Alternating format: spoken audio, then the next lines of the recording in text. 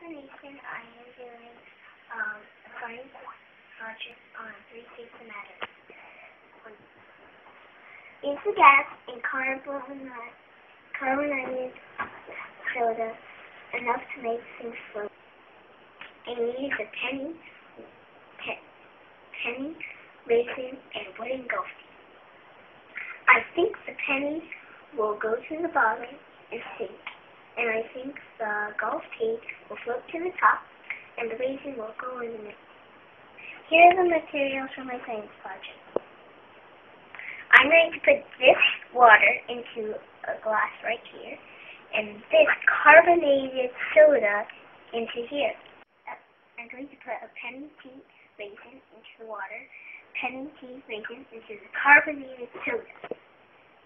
Then we're going to observe and record our observation. First, I will fill this glass with water.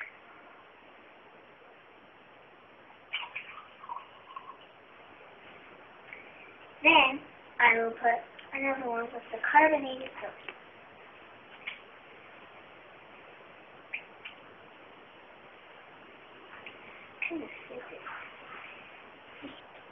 I'm going to put a penny in each one.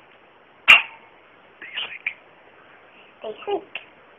And a golf tee in each one. They float. And this, I will put a raisin in each one. Watch very carefully. The raisin in this one kind of floats back up. Kind of bounces. This one, it just stays there. It's interesting. It keeps floating and going back there. And it's kind of getting bubbles all over the raisin. As predicted, in the water, the penny sank to the bottom with the raisin, and the golf tee floated up. With the carbonated soda, the penny sank to the bottom, and the golf tee floated to the top, but the raisin kind of bounced around. There is a gas inside the soda that is called carbon dioxide.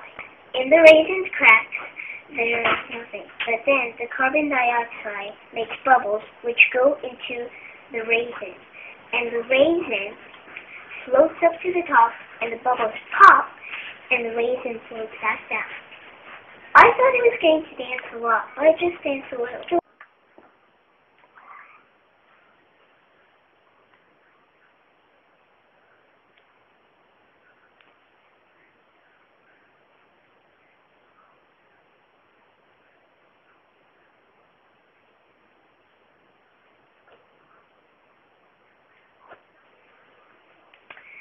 I hope you enjoyed my science experiment. I'm Madison Easton from Mrs. Connor's class.